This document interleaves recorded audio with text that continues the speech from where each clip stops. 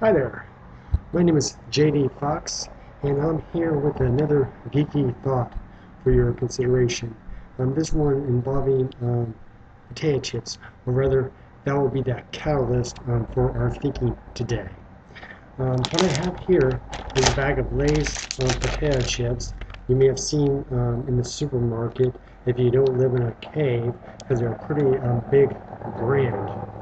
And it even says there, Lay's brand on it. Now, of course, it's rolled up to like Frito-Lay and conglomerate and all that. But the point is, there's something really kind of interesting missing from this packaging that I noticed.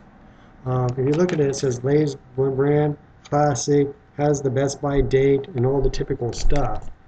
But nowhere on it does it say potato chips. Now, you may think, well, that's pretty obvious because you have little diagram pictures of the chips here, and what I guess is a potato. That's kind of a funny looking potato actually, but a potato here, and that'd be enough for people to know. But I'm wondering why people would necessarily know that, or that it's cooked and salty and all that stuff.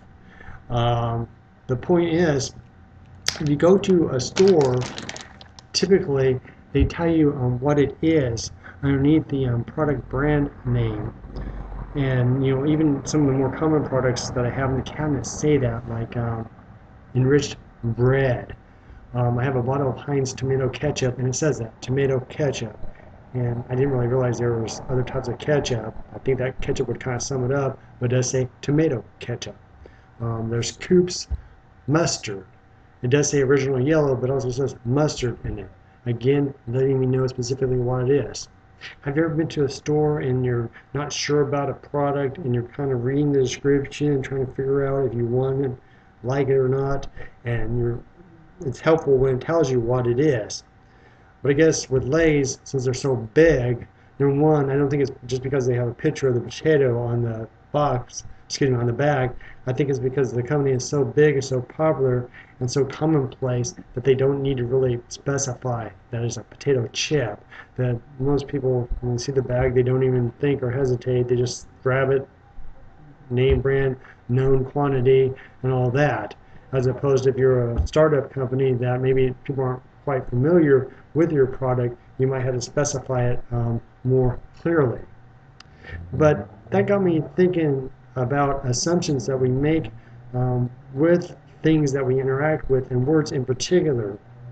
Well, this view of chips in the bag and the assumption of what's inside is only common to us because that's what our cultural experience is like. We're so familiar with the idea of a bag of potato chips that seeing one shaped like this with a picture on it doesn't strike us as unusual.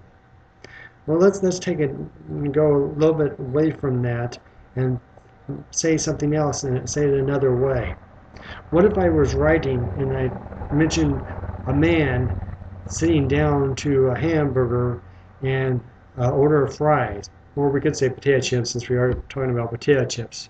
You'd probably read that without any pausing too much. Just it would be added to your understanding of the scene that I'm describing, but you wouldn't have any other further thoughts really on it, like, oh, what's this mean, or draw any greater significance.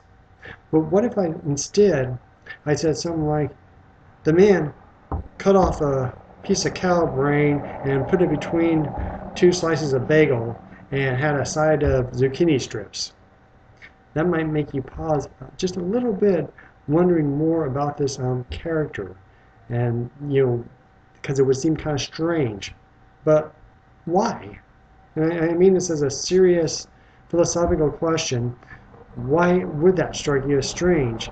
Because we're still talking about edible cow part put between two pieces of bread to make a sandwich, which a bagel, especially when it's one on top of another, is a sandwich, and with a side. So what is the difference? And of course you're going to say, well, there's lots of differences, but then and you'll maybe even enumerate some. But the point is, from a logical standpoint, if our brains were working on just a totally computerized algorithm, there would be not a whole lot of distinction. You have edible parts that provide sustenance, man is eating it. The end. But we do not process things in such a manner. And so when we write, part of what we do when we write is we have to be aware of when we are going with cultural expectations and when we are going against them that maybe require a little bit of explanation, or maybe that we're intentionally trying to go against them.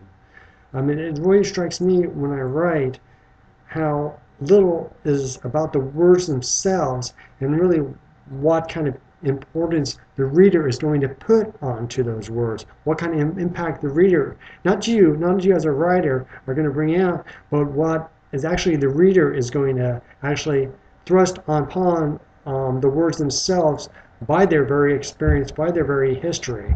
Indeed, if we didn't have a cultural history together, there would be no writing that would work. You just would not have that kind of emotional impact or resonance. We need that shared understanding that we can work with or against to draw out emotions in the reader. I remember a book with a somewhat pompous title called Cultural Literacy. And I think there's some validity to that. All writing kind of assumes some kind of understanding, some kind of previous knowledge. There is no such thing as just words on a page. There's no such thing as just facts. Just the facts is ludicrous. Everything depends on what we impart into the words that we read. Anyway, that's my geeky thought for the day, and I hope you enjoy some chips, whether or not they have the name potato chips on them or not. Thank you. Oh, and more can be found at my website, jdfoxpresents.com. Have a great day.